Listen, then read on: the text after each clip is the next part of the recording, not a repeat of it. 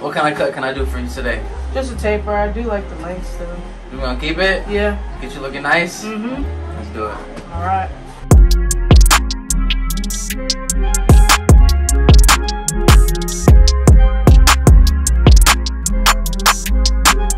So to start off this cut, what we're gonna do is clip up the hair, and that's just so we get it out the way and we can work with the area that we need to. And then we're just gonna comb down the area that we have parted as well. And the reason we have it kind of parted and sectioned off is because her hair is so long. We kind of have to do that, right? So now we're gonna come in with our 2-guard open.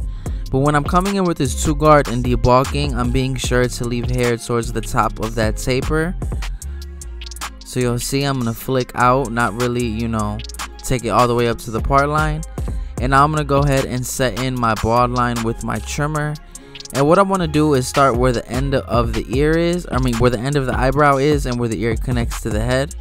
And then we'll just go ahead and bald that out. Now we're gonna follow it up with our shaver to get it nice and close to the skin.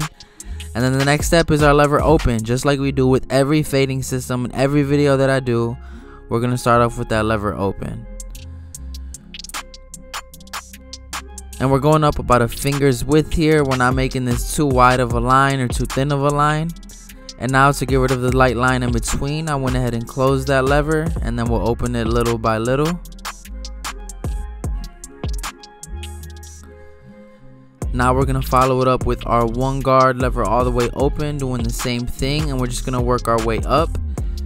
So again, we're going up about a finger's width, and you'll notice I'm using a lot of the corner of the blade, and that's just because we're working in such a small area. I don't want to risk, you know, cutting off too much.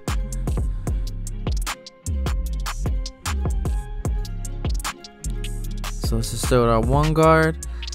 And now to get rid of that line, we're gonna come in with our 1/2 guard halfway, and then we'll close it as needed. So we're gonna start off halfway here, see what it does. Now you'll see me close it all the way, and we're really utilizing the corner of that blade to get into any dark areas that we see.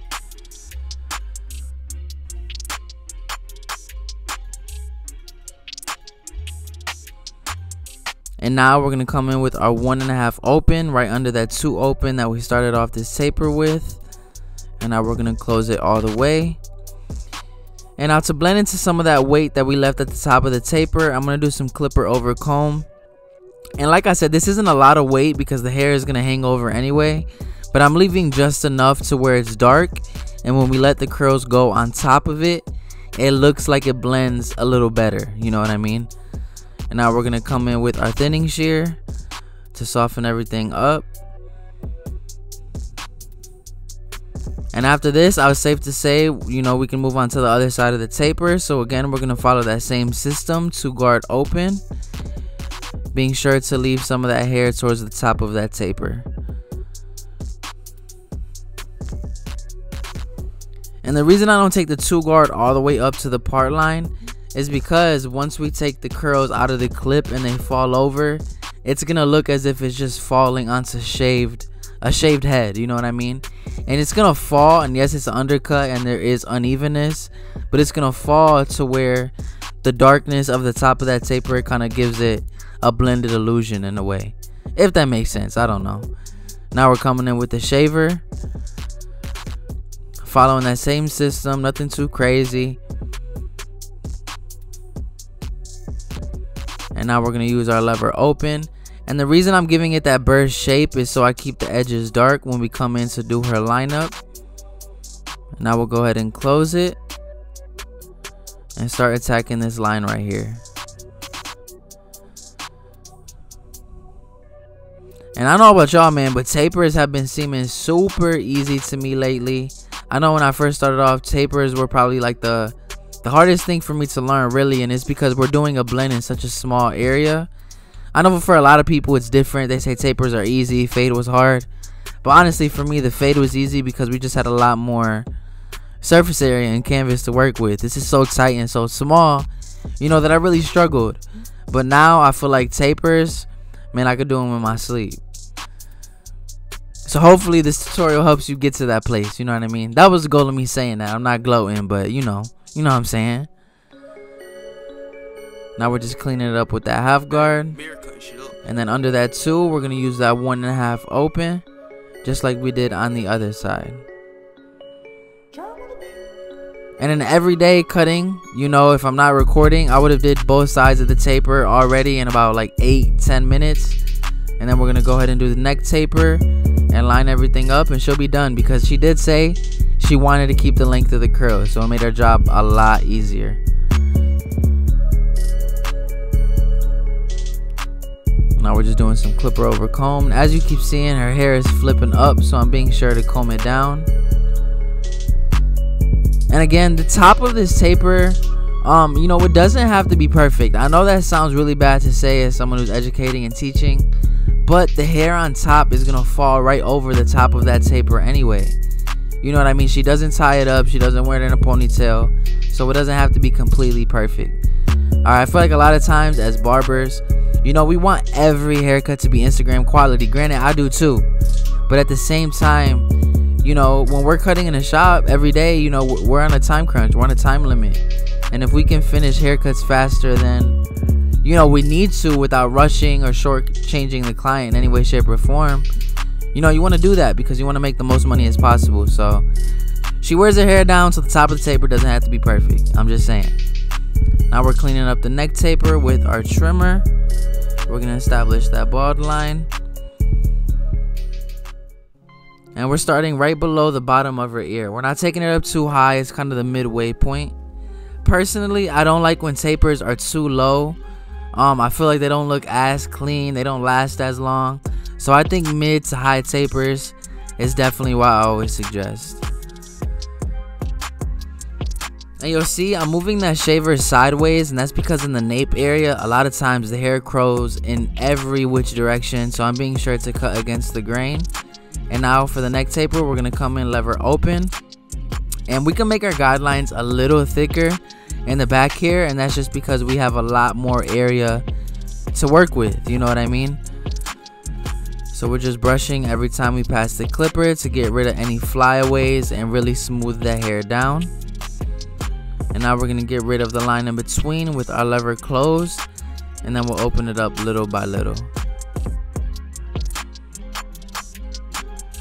Now we're going to move on to our one guard lever open, and we're going to go fully open about a finger's width here once again, and we're just going to work our way up.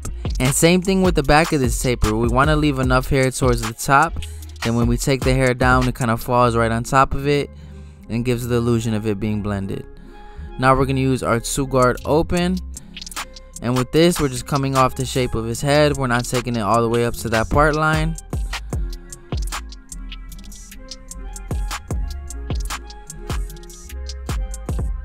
And now we're going to come in with our 1.5, and we're going to start blending down. So we're going to start off all the way open, and then we'll close it little by little as needed. So right there, I closed the lever all the way. And you can see as we work at that line, it's starting to get blended out.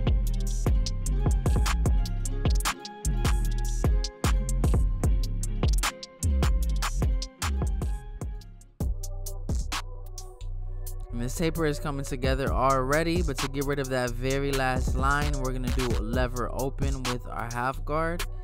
And like I always say, we'll go ahead and close that lever little by little, just as I did right here.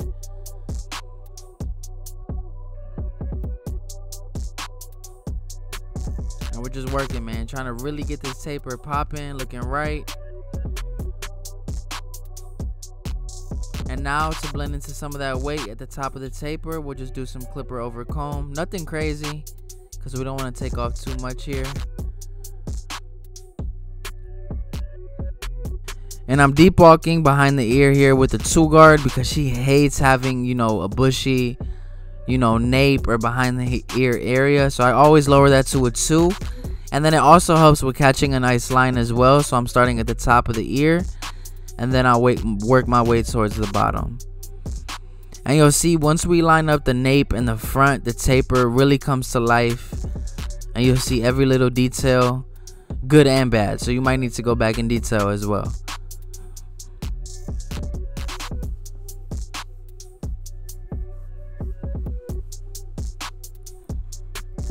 Now we're just cleaning it up, getting it right.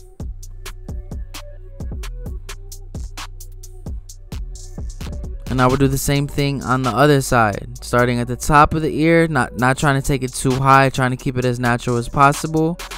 And then we'll work our way towards the bottom of that nape. And you're gonna see after I complete this step exactly what I mean when I say leaving the weight at the top of the taper.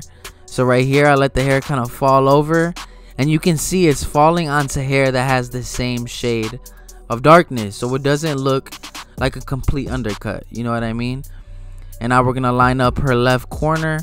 She doesn't do a line straight across because towards the middle her hair kind of grows upwards, so it's lighter. So all we do is just clean up her box area and her arches, keeping it as natural as we can, but at the same time you want to get it as sharp and as clean as you can. And now for her arch right here, I'm just showing you, all the hairs that are hanging over her natural line. And then we'll go ahead and clean up her arch starting at the top, and then we'll go to the bottom right here and meet those 2 points in the middle, and that'll give us that nice arch shape.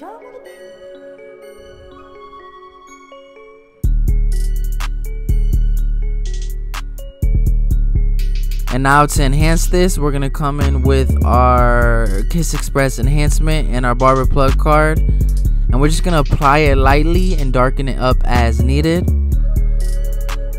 Nothing too crazy, we just want to make it, pop a little more. Now we'll go ahead and line up her right side as well. I was showing you right there that those are overhang hairs, so this right here is not a pushback, those are more bangs, and we're just bringing that across.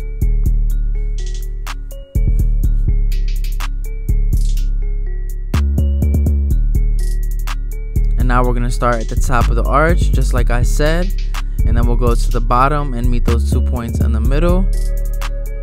And it's all about having a system, man. When you have a system in place, it's a lot easier to get to that final outcome and final, result more efficiently and with peace of mind as well. So now we're gonna go ahead and enhance this side as well. That taper is looking clean, and now I'm gonna go ahead and hit it with the razor. And with the razor, what this is gonna do is bring any excess color back up to where it's supposed to be, and at the same time it's gonna get rid of all those little hairs that the trimmer couldn't get and get it nice and sharp. So you want to make sure to stretch the skin in the opposite direction, so that way you don't cause any irritation. Same thing with this side, you'll see I'm pulling downwards while I move the razor upwards. And you can see what I mean is bringing that color right to the spot where it's supposed to be. Because a lot of times when you're spraying with the card, some of it can get under the card, and the razor just makes it extra clean and extra sharp. And now what I'm going to do is I wet it and I'm going to diffuse her hair, and this is just to lift it up so we can see her taper more. But fam, this is the cut. As you can see, the taper really bring her curls together, made it look a lot cleaner. But if this video helped you in any way, shape, or form, hit that like and subscribe button. And like always, I will catch y'all next time. Peace.